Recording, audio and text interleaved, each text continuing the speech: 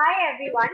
Today we are here with Dr. Mahesh Bhatt. He is a surgeon, author, and public health consultant. Dr. Bhatt, thank you so much for being here with us. We are very obliged to have you here today with us. Thank you. Thank you very much.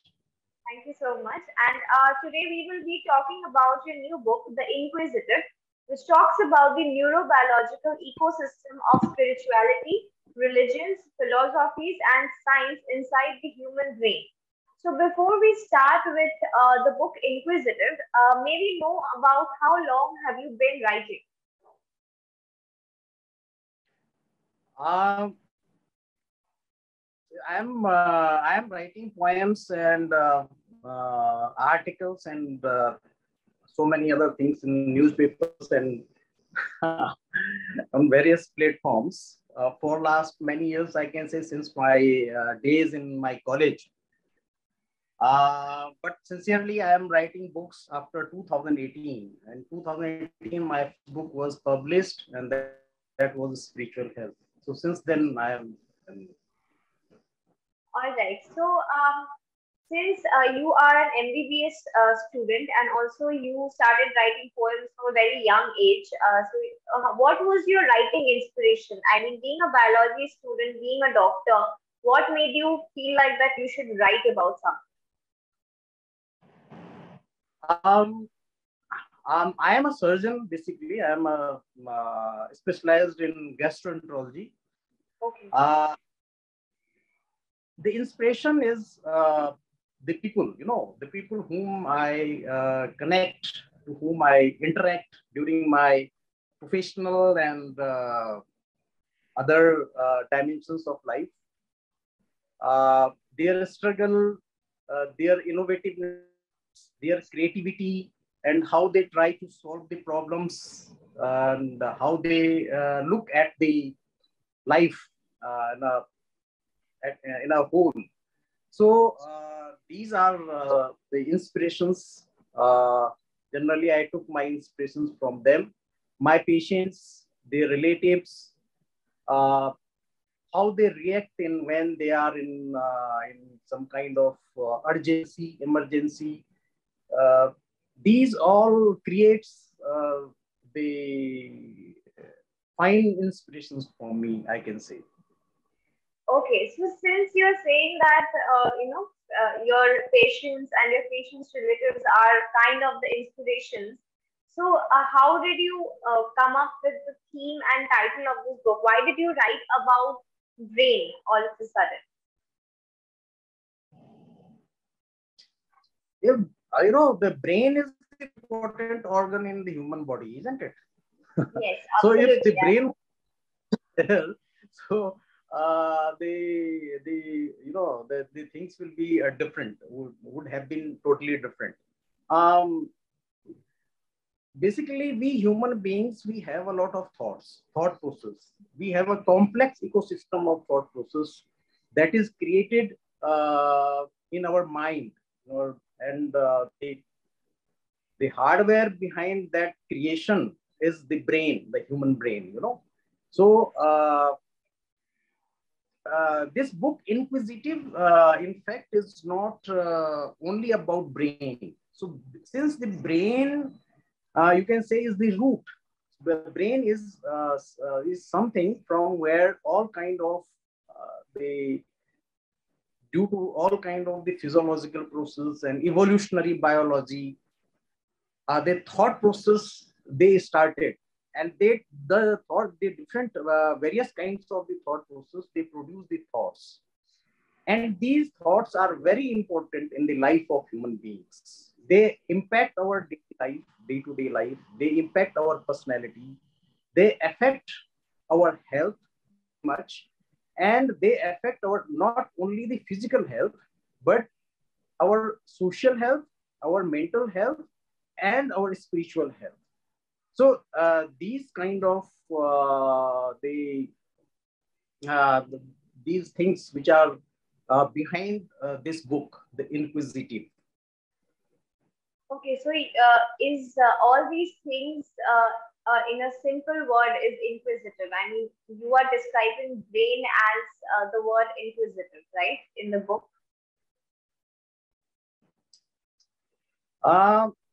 Brain is,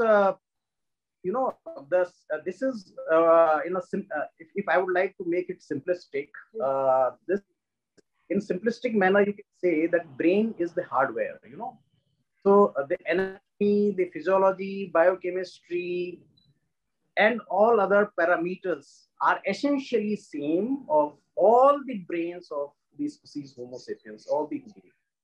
But the mind is something, but you can say the software of the brain, So the mind is created by the thoughts, that is created by the learnings, that is created by the memories. So those can be good memories, bad memories, those the learnings, the environment, uh, our social and biological and environmental setup, all that creates our mind. So a person with certain kind of uh, specific training or specific learning can create an altogether different kind of brain. So a person who is working in home daily, the homemaker, has got a very intelligent brain. So intelligent is equal. But a person who is working as in very different kind of atmosphere, say somebody is working in the spiritual environment, has got the different set of the thoughts, and those thoughts, it means they with same kind of the IQ, their EQ may be different. So their emotional quotient may be different from a different set of perspectives. Okay, so you are saying that EQs are different for people who are brought up or built in different environments. That is true. But what about the IQ? Is IQ the hardware of the brain or the software of the brain? I mean, sorry, software of the human head. So how do you consider IQ? Is it the brain part or the mind part? IQ, I will consider it is both. This because IQ will depend on your genetics, in Yes, genes. yes. IQ will depend in your environment. IQ will depend, if even your IQ will depend in this that what exactly the mother consumed when the person was in utero, in the womb. So there are various dimensions which makes our IQ, isn't it? The Yes. environment, social, the society where you are living, your upbringing. There are a lot of things into it. So I would like to say that uh, IQ is created by the human brain, but a lot of other things they work in creating that dimension, that specific dimension which we call as intelligence quotient. So intelligence quotient is something that is based on a good hardware. Means if until or unless the hardware is not good, you won't be able to create a good IQ or a good software, isn't it? So a good software, even with a poor hardware, will create problem. So it requires both. Yes, absolutely. So coming to, we have discussed a lot about human brain and human mind. So coming to the main thing that you have wrote about the cognitive revolution. So can you brief us about the cognitive revolution that happened 75,000 years ago? Yes, cognitive revolution is very important happening in the throughout the evolutionary history of the species Homo sapiens, which created human beings out of a simple biological species. And this, because of this revolution, we started thinking differently.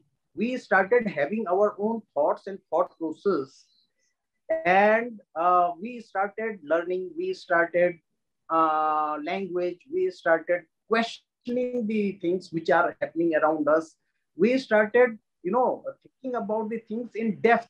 So we started going into deep. So the philosophy was created.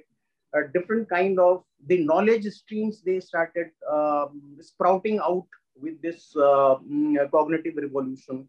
And in fact, the agricultural revolution, which happened around 10,000 years, it took 65,000 years for the cognitive revolution to make the human mind at a stage where this agricultural revolution started, and it was the starting point of the civilization. So we started having the societies, communities, because the agriculture requires a lot of people to collaboration. They started collaborating each other to make to produce the various kinds of the food and food material. Then they started settling somewhere. So that started creating villages and Your video.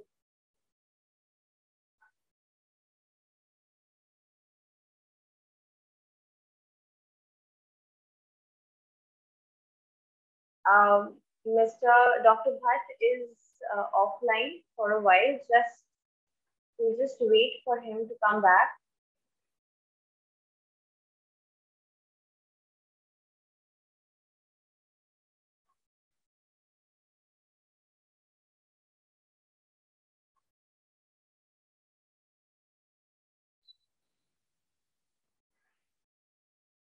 We have Dr. Bhatt back with us again.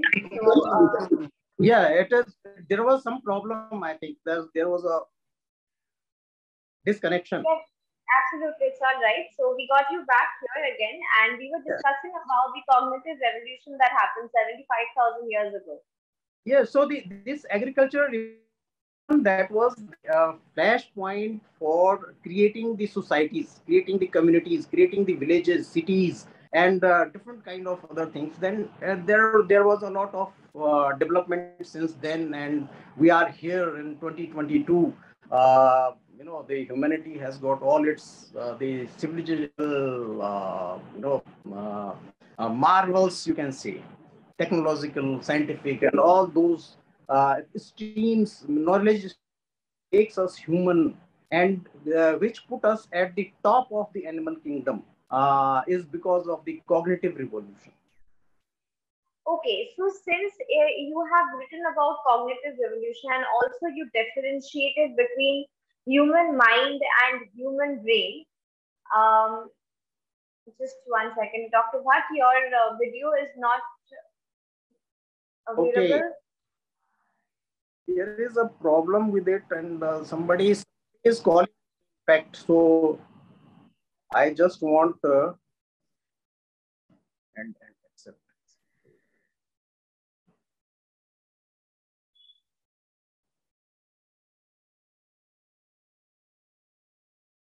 All Is right. it So right? yes, that's fine. I can see you now. So, Dr. Bhatt, since you were talking about human brain and you were differentiating between human brain and human mind, and also you were talking about cognitive revolution. So, let me ask you that what made you write about cognitive revolution and what difference did you want to portray between the human brain and the human mind? What is the difference exactly? I mean, there's a lot of similarities, but what defines it differently? Or see, there is, I would like to say there is no difference. The difference is only that the human brain, human brain is the hardware, and the software that is created by this hardware is the human mind. So all kind of the thought process, different kind of the thoughts, like religious, socio-cultural thoughts, scientific thoughts, philosophical thoughts, and spiritual thoughts, that makes the human mind. And various the inputs in the form of the our social learning, our cultural teachings, our religious and belief systems, they impact these thought processes. And that is the reason that all these thought processes make the human beings the human. We have uh, we have our thoughts which can bring us anywhere. Uh, uh, our thoughts, they don't have any boundaries, don't have any limits. So within friction of second, our thoughts can bring us to a totally different dimension. And within a friction of second, we can go into a very depressed mood, and we can be annoyed with anybody, and that can spoil the things. So this is the Yes. So since we are talking about this thing, I would also like to ask a question that every layman we ever meet always says that, think with your heart, not with your mind. And I just wanted to ask that, is our our hearts are not capable of, any thinking. So why do people, keep on saying that think with your heart and not your mind? Or why is that so? What do we actually think with the mind, right? okay. So everybody knows it that heart, the work of the heart is just to pump the blood, Yes, you know, yes, that is my point. to the brain, isn't? So in Yes, that way, heart is very very important organ in our body to make all the organs function normally. absolutely. Uh, our good heart is very necessary for the functioning of the brain, and Yes. for a good brain. And I think that is the reason that people say this. They have this thought that if you really want have a good brain, you must have a good heart. But biologically, the function of the brain is just to think, and the function of the heart is just to pump the blood to the brain, or other organs, and just to oxygenate, because oxygen is very important for the working of the brain. And specifically, it's true about the brain, because if the brain will not have oxygen for more than 10 minutes, more than 3 minutes, not 10 minutes, I'm sorry, more than 3 minutes, the brain will get dead. So you must have heard about the brain dead people.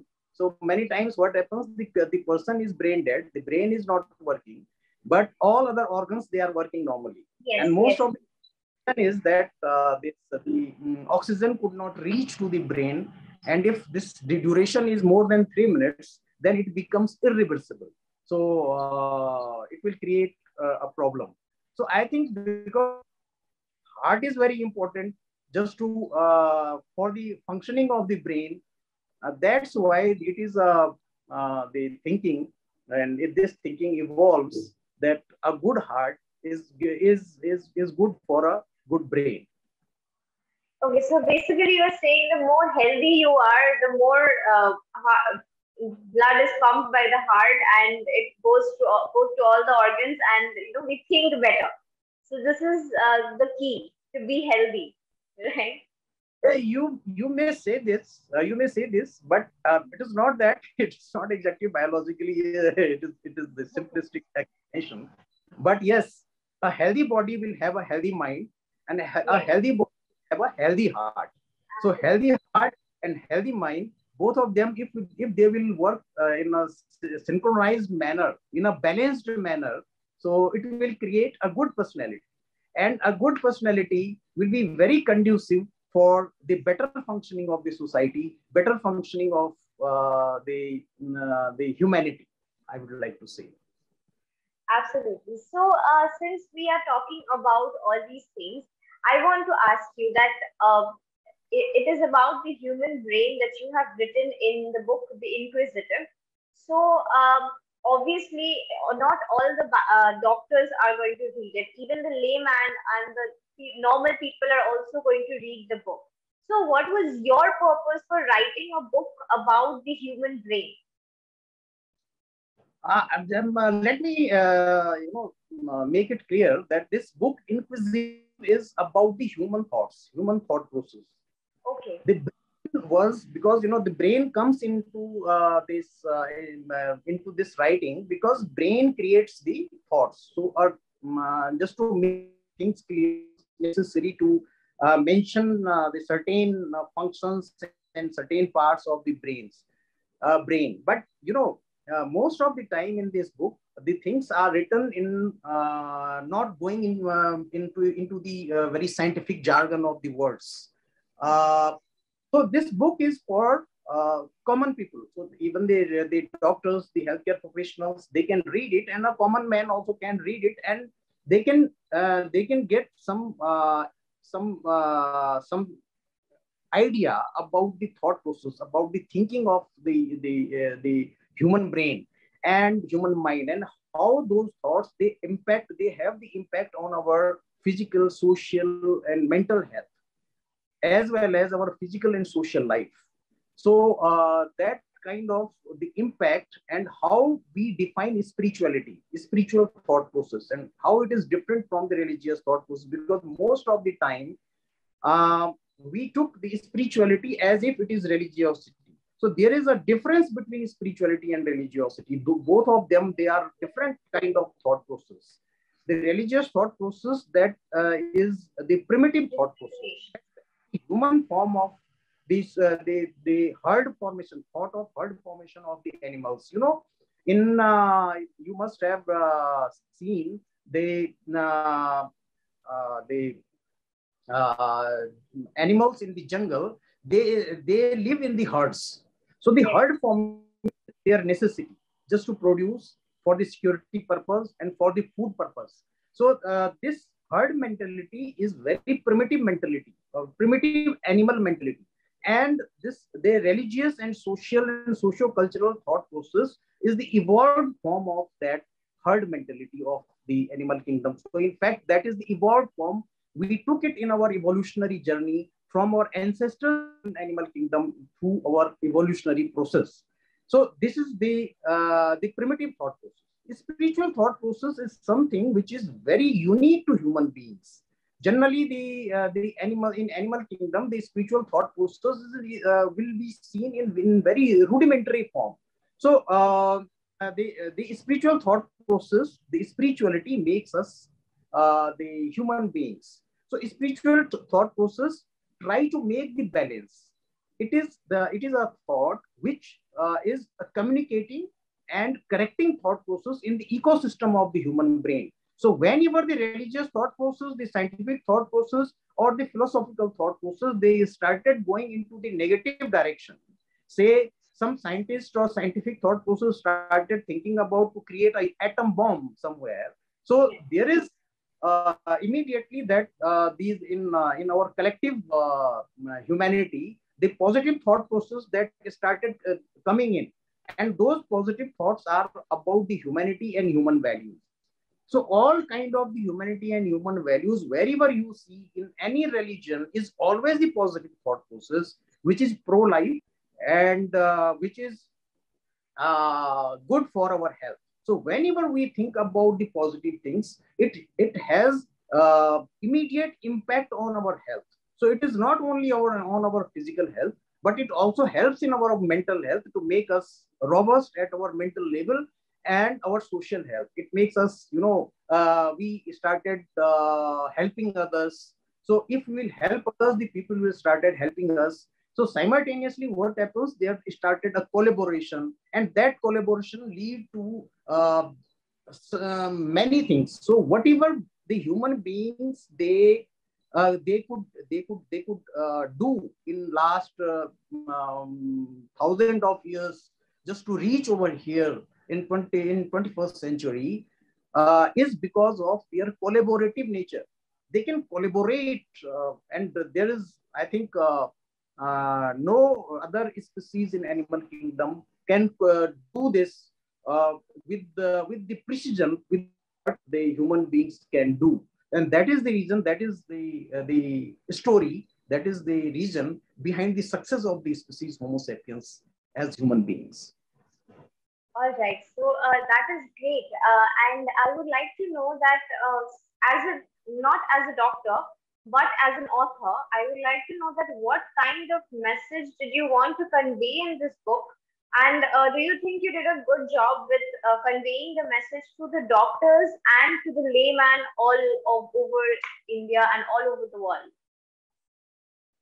Yeah, the most of the time, I since working in public health for last many years, say 25 years. I have seen every day I am seeing the incidences, and those are happening because the people, they are being exploited on the name of the spirituality, you know. Yes, So a lot of who are surfacing on the media that you know, the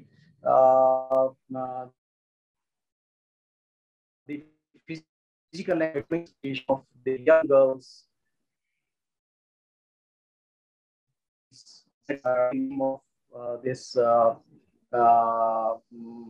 the name of the spirituality. You know, spirituality is something everybody wants to go to that area, to that brain of the spirituality, and to just to have their spirituality. They either follow some religion, they either follow some guru, they either follow some belief system, and the aim is just to find their spirituality and what is the spiritual thought in their brain. So what happens, since everybody is running after it, so it creates a good point for the vested business interest, vested political interest, vested other social and socio-cultural and religious interests as well. So these this leads to a lot of negativities in the society. So the aim of this book is just to define the spirituality in the very scientific manner. When very research based, this book is based on my research of last many years. It is based on that research, and that is the simplification of many research papers I published on this issue in public health. And we try to define here just to make it clear, because you know, I have seen the people that the patient, they are suffering from the cancer. They went to somewhere, and some baba started telling them that yes, I can cure you, and this is the reason. Then you take this and you take that, or you do this puja, you do this ritual, and yes, that way they get exploited, not only in the sense of the physical exploitation, but many times the economic exploitation as well. And when they reach us to the surgeons and the medical caregivers, at that time their tumor or their cancer is in the fourth stage where they cannot get treated. So that is that kind of the cases. I have seen a lot of cases in my the practice. So this was the reason behind it, and a lot of things happened here during last few years.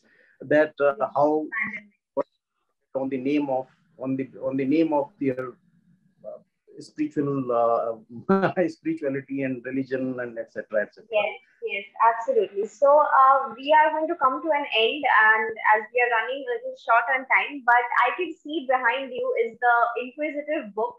So can we please get a look of the cover page and Inquisitive book, please? Yeah, I'm read. I want to No, read. no, not read. Just show the book, as I can see the book behind Okay. you. We are running a little short on time. Yes, So this is the book. yes, yes. Just can you just show the yes? Yeah. Uh, just say something so that your face can be seen in the camera. Yes, this way. Yes. Yes. Is it Okay. good? So yes, this is great. So today we have done our interview about the Inquisitive. It's a very interesting book, and it's also um, one of the very. I mean, I think everybody should read it in order to understand the human brain and human mind and intelligence and emotional EQ and IQ and everything. So it's a great book to start about knowing yourself. So thank you so much, Dr. Bhatt, for being with us. It's been a pleasure to talk to you for this long. Thank you so Thank, much. thank you very much. It's my pleasure. Thank you. Thank you so much. And the book, The Inquisitive, you will find in the link down below, in the caption down below. So please go to our website and please order this book, because I think more and more people should read this book, and more and more people should, spread the word about human brain and the human mind and the cognitive revolution. And there's so much to learn about this book. So thank you so much, Dr. Bhatt. We hope to see you again, and please have a great day. Thanks. Thank you. Bye bye. Bye.